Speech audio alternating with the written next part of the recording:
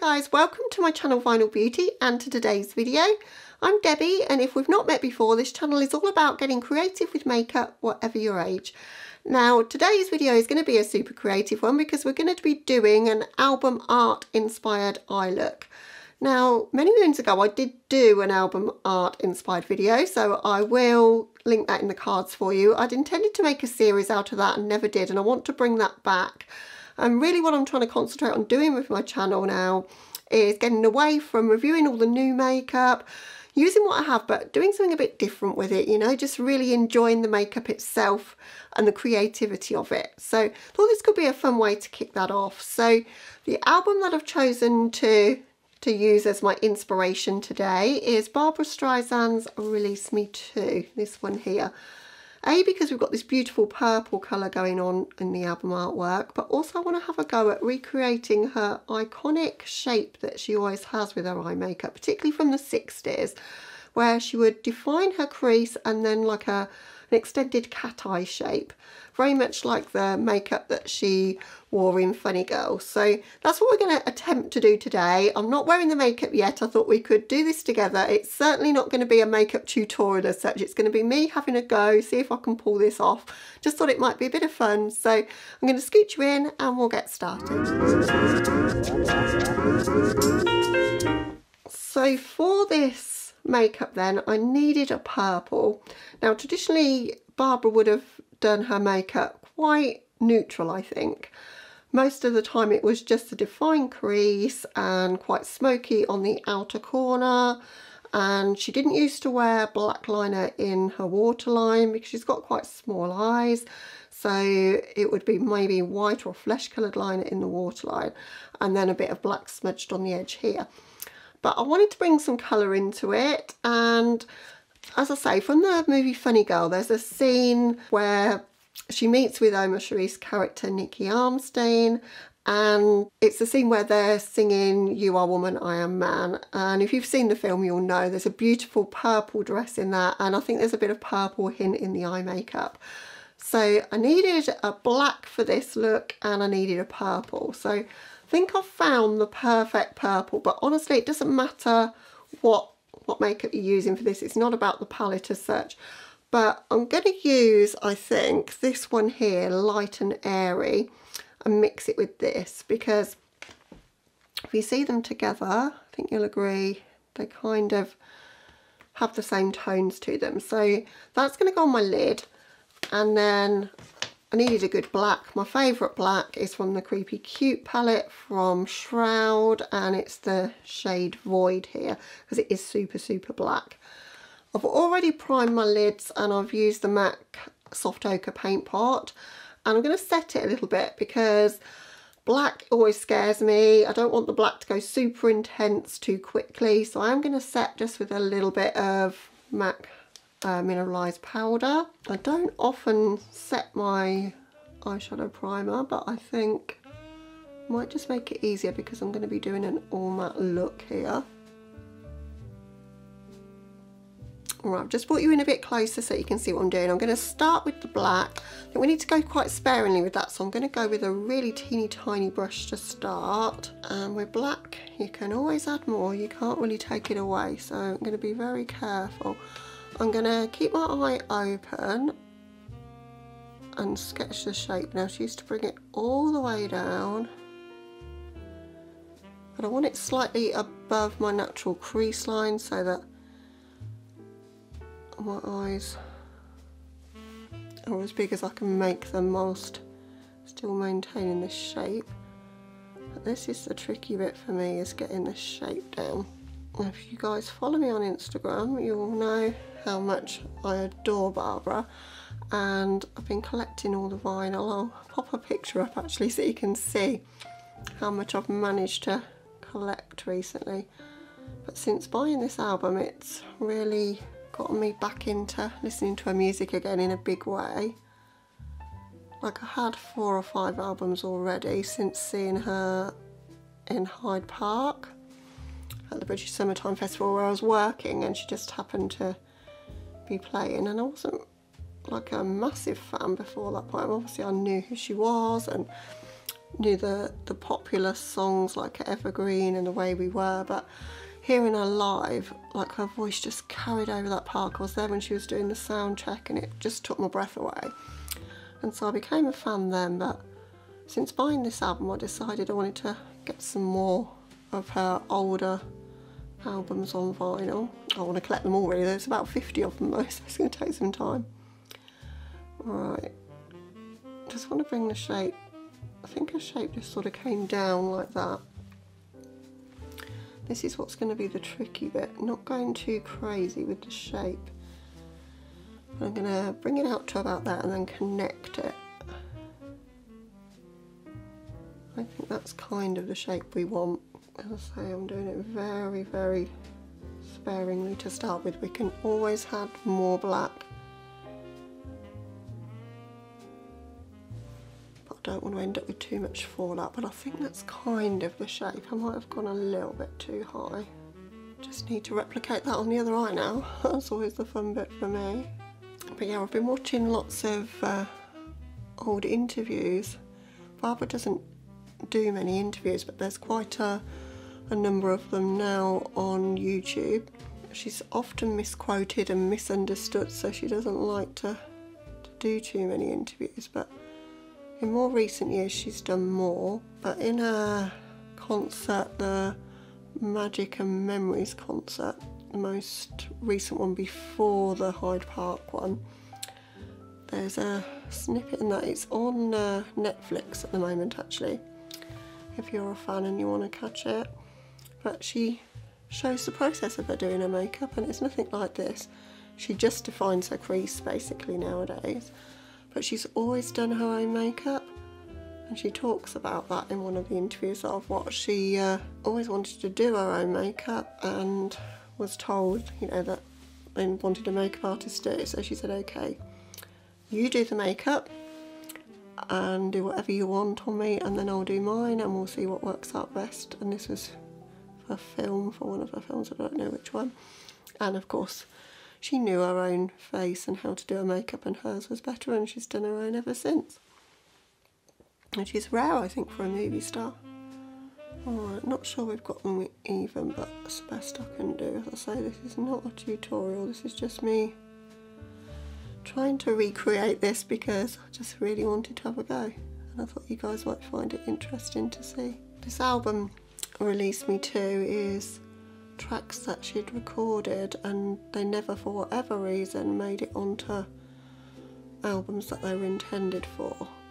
She didn't like the arrangement on them, or didn't have time to lay down like the vocal exactly how she wanted it, or whatever reason. So just bringing that a little bit higher so it can be seen. Just trying to get this even. And I think we're getting there. So this is a chance to release them to the world and people to get to hear them. And it's the second time she's done this. 8 or 9 years ago there was a original Release Me album. Right, I think we've got the shape down. It is a little bit blacker than I want it to be, but I think when it's blended out it'll be fine. That might do a little bit of blending now, just with a soft fluffy brush.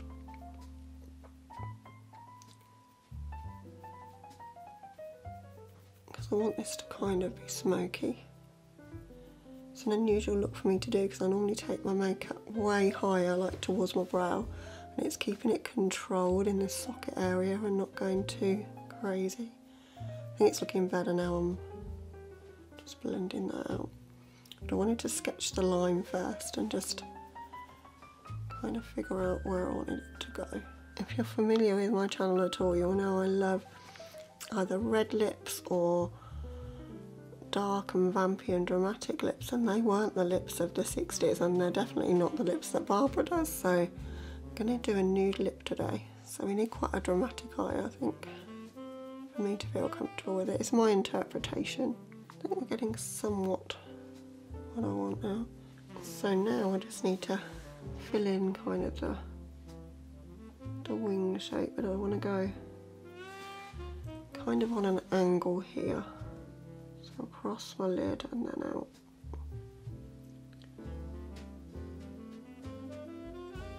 So we're sort of filling this tail bit in completely,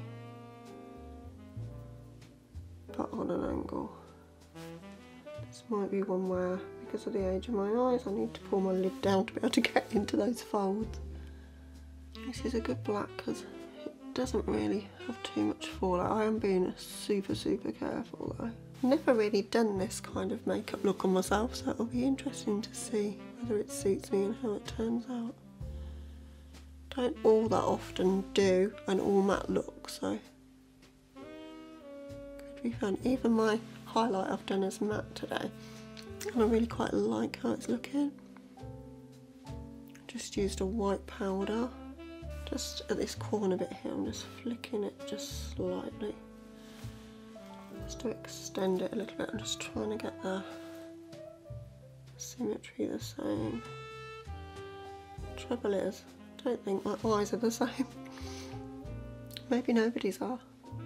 So I've not been around on my channel for 3 weeks, I think. I just haven't been that inspired to film anything, and when you're not reviewing all the latest releases, it's difficult to know what to film that people might want to see. And then I just thought, I really want to film this anyway, just to see if I can do it. So if it doesn't get too many views, that's okay, but I just thought it could be a bit of fun for me to do, and that's really what my channel is all about, is just a hobby for me, just something fun for me to do. So be very careful here because I've taken that out a bit, but I like how it's looking that side. This one's gone a little bit too far. Now I'm going to fill in the part that we've got left with the purpley shade. So I'm going to mix Sugar Plum and Light and Airy together. I think that will give us the perfect shade to match the album cover. Again, I'm going to use a very small brush, just a packing brush. Yeah, I think I need a bit more Sugar Plum, the more bluey one. Yeah, perfect. So it's definitely going to be a case of dipping back in and out of those two colours to kind of get the shade that I want. On the eye, the Sugar Plum shade is more the colour of the album, and yet when I put them close together, like when I held up the album to that shade, I would have said the Light and Airy was the one. The album comes in a number of different colours, which are Barbara's favourite colours, and she picked them all from like Pantone samples. So there's a Spotify version which is nigh on impossible to get hold of, that's like a blue grey. There's a Barnes and Noble edition that's green. That one's pretty. Oh, there's a Target edition, but obviously I'm in the UK, we don't have Target, but that's got an extra track on it, and that one's pink. That would have been the one I would have had. And the one that I've got is the Amazon edition. And then there was a red just with normal black vinyl. This vinyl is purple. Right, I like how that's looking. Just going to repeat that on the other eye. But I love collecting my vinyl, and I don't know if you guys would be interested in a vinyl collection video. I've got a very eclectic taste in music. Everything from classical to heavy metal to 80s pop. Everything in between, really. I've got about 100 albums now on vinyl.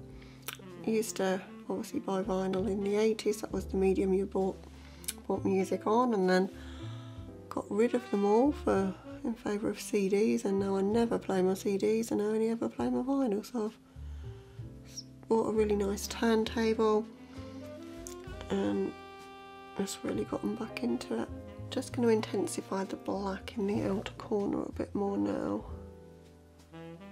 You can't rush these cat eye kind of shapes.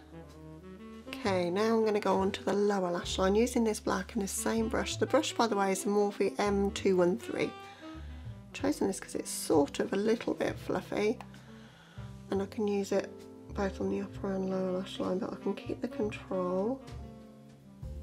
So I want to connect up in the corner, but I don't want to go all the way to the front of my lower lash line. I don't want too much of this black really there. I feel like this is an exercise in being quite minimal and not going crazy. Normally take my lower lash line quite low down and quite blown out, so this look doesn't call for that. I'm really liking this shape on myself actually. As we get more towards the front part, I'm going to change to grey, so I'm going to use Tombstone, which is another reason why this palette was a good choice. I'm not bringing it all the way to the corner, so I'm just stopping short of doing that. Now just in these inner corners here I need a white, so I'm just going to use the white out of my contour palette here. Another really small teeny tiny brush. Just bring a little bit of white in. Gives it that little 60s feel, I think. I'm going to put white in my waterline, really open my eyes. This is White Core by LH Cosmetics, or was Linda Hallberg.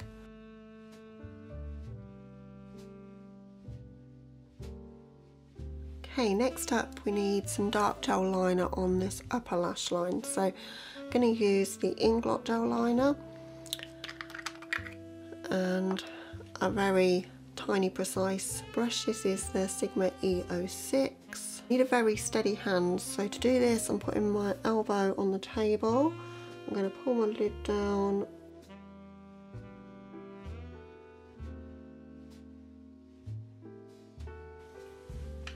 And we want this liner all the way into the corner.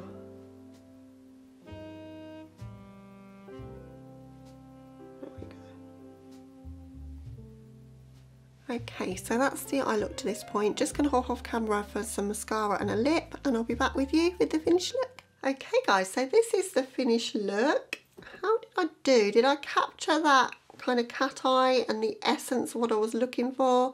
I think I did. I think I've gone in a little bit more smoky and dramatic. It's a nighttime look rather than a daytime. I think it's a little bit too strong in the crease to be truly the kind of 60s look that Barbra would have worn in Funny Girl, but it gave me the inspiration to have a go and sort of do a different eye shape to what I'm used to. So it's a lot of fun to do, and I think I've captured the essence of it. Like, I just needed a little bit more, or less, sorry, in the crease, and a bit more sort of coming out this way, sort of straighter. I think I've gone up a little bit too much, but either way, I think kind of captured it, and definitely captured the colour, the lavender purple from the album as well on my lid. So it's a lot of fun to do. It's nice to have something to sort of work from to give you that inspiration, which is why doing an album art inspired series is so interesting to me. I'd love to be able to combine my passion for my vinyl and my makeup together and do something that's, as I said in the intro, nothing to do with reviewing new makeup or pushing codes or talking about anything, you know, to do with buying makeup. I just want to get creative with it. So if you're with me on that journey, I'd love it if you might consider subscribing before you go. But thank you so much for watching this video, guys. I hope you're keeping safe and well. Hope you're having a lovely day or night wherever you are, and I'll catch you in the next one. Bye, guys.